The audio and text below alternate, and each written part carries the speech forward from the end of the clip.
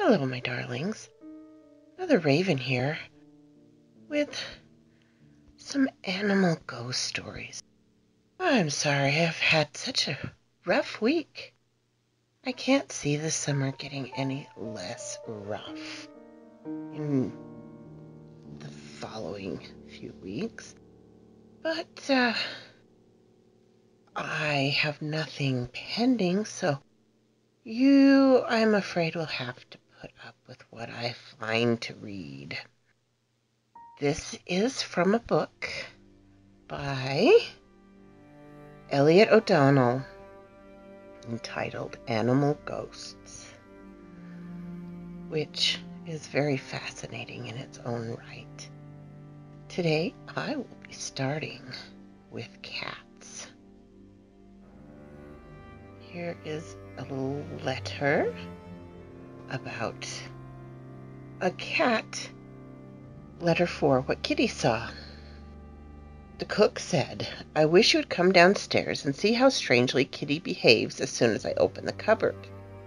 There's nothing in it but wood. I turned it all out to see what might be the reason. Not even a mouse hole can I find. Some days previously, Cook had told me that nothing could induce Kitty to sleep in his basket. And one day he would not eat any food in the kitchen, and his meals had to be given to him outside. So I went down to please Cook. Kitty was picked up, and while Cook petted and stroked him, she knelt down and opened the cupboard. Kitty, stretching his neck and looking with big frightened eyes into the cupboard's corner, suddenly turned around, struggling out of Cook's hold and rushing over her shoulder. He flew out of the kitchen. Getting up, Cook said, "That's always what he does, just as if he was seeing something horrible." Next day, I encouraged Cook to talk to Ruff, the former black cat, which had been a great favorite of hers, and which she had been nursing when he was dying. Oh, poor thing! When he was ill, he would creep into dark corners, so I put him in his basket into the cupboard, making it very comfortable for him, and there he died, pointing to the very corner which had caused such horror to Kitty. Captain Humphrey's Story. A Materialized Cat. My son had the following experience at the age of 4 years in our Worcestershire home. He was an only child and spent much of his time in the company of a cat who shared his tastes and pursuits, even to the extent of fishing in the weir with him, the cat being far more proficient at the sport than the boy.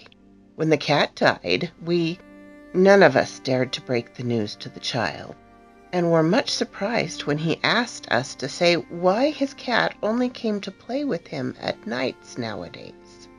When we questioned him about it, he stoutly maintained that his cat was there, in bodily form, every night after he went to bed, looking much the same but a little thinner. At about the same age, one evening after being in bed 1 hour, I heard him cry out, and going upstairs, his maid also heard and ran up, and asked him what was the matter.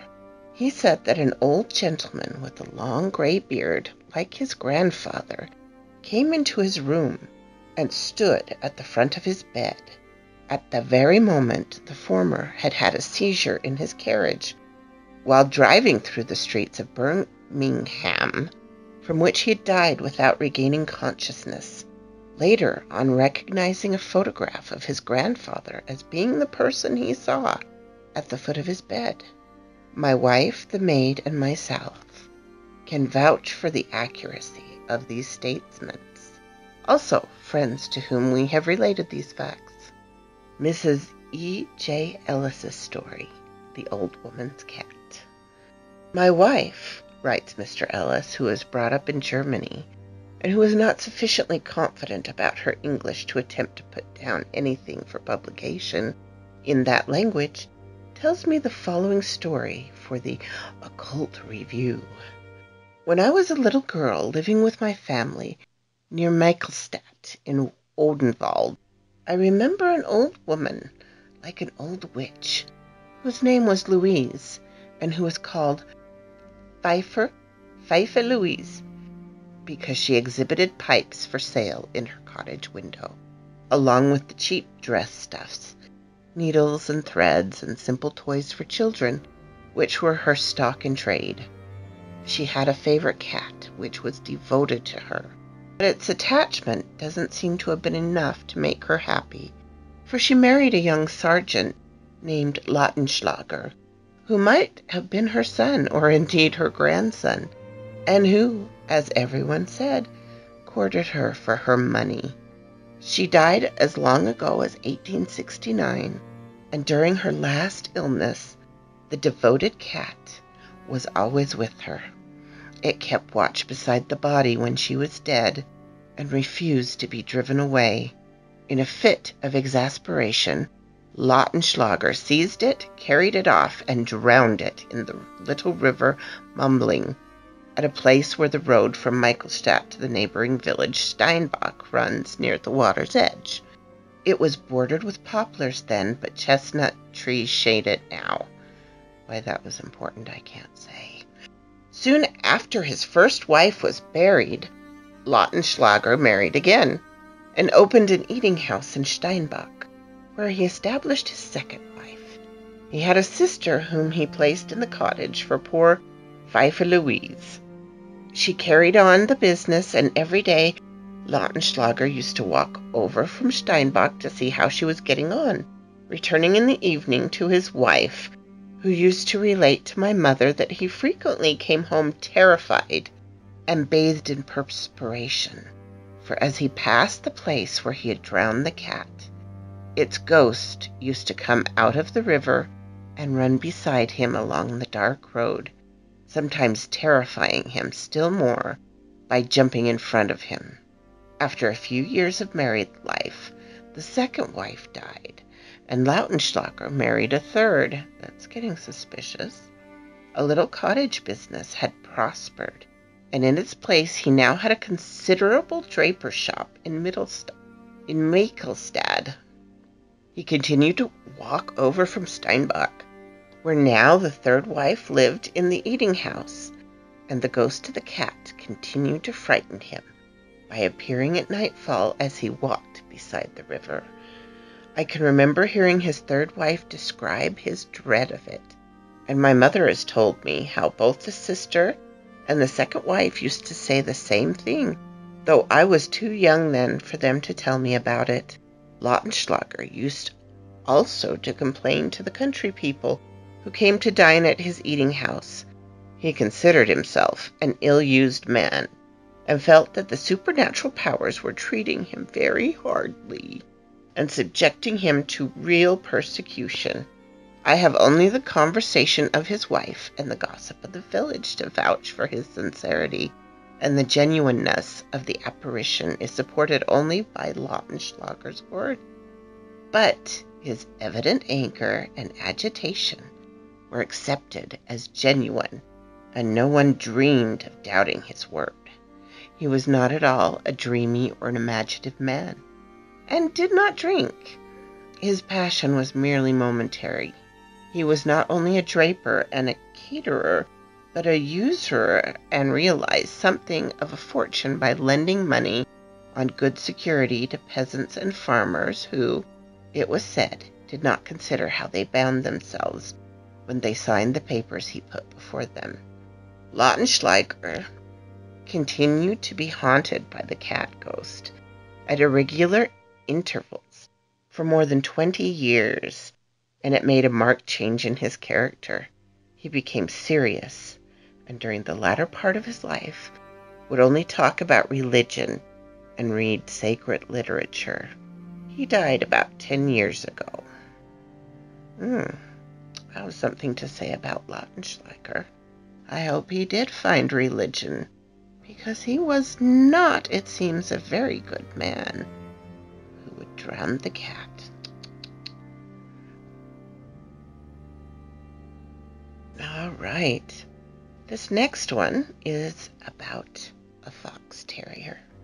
2 or 3 years ago, I visited a medium, Mrs. Davies of 44 Labrum Grove, Portsmouth. I'd been seated only a few minutes when a little pug dog of hers looked up in the direction of my knees and down towards my feet, growling and howling in a most strange manner. "What on earth is he looking at?" I exclaimed. "Oh," said the medium, "there's a little fox terrier lying across your feet.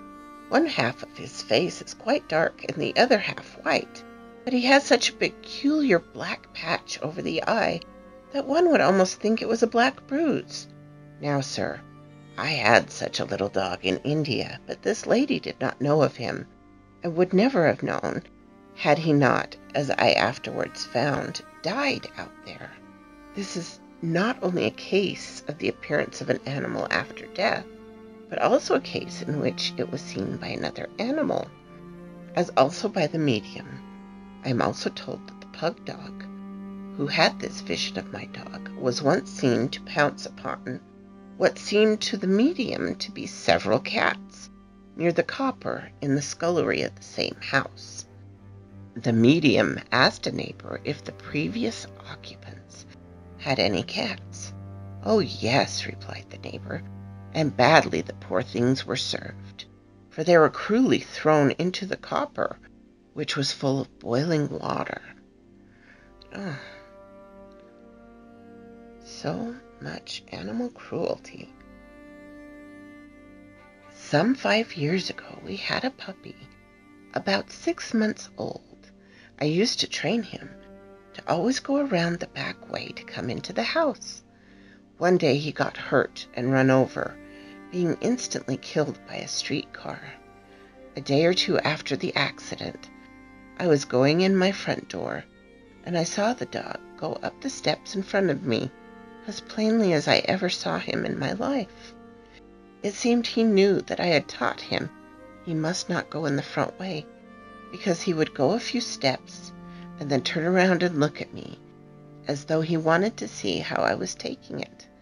And I positively saw him go to the full length of the hall, into the house a distance of about 20 feet before he disappeared. I saw him do this at least 3 times in 2 months that we stayed in that flat.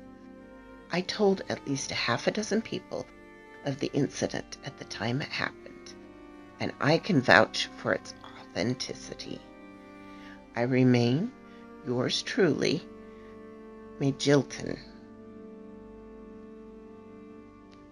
Well, my darlings, I hope you've enjoyed this small little video. This was, of course, about over 100 years old, being from 1913. And we will move on to other animals at another time. I find the concept of animal ghosts so interesting that leads to such questions as souls and whether animals have them. So quoth this raven, and I will see you next time, my darlings, under the trees.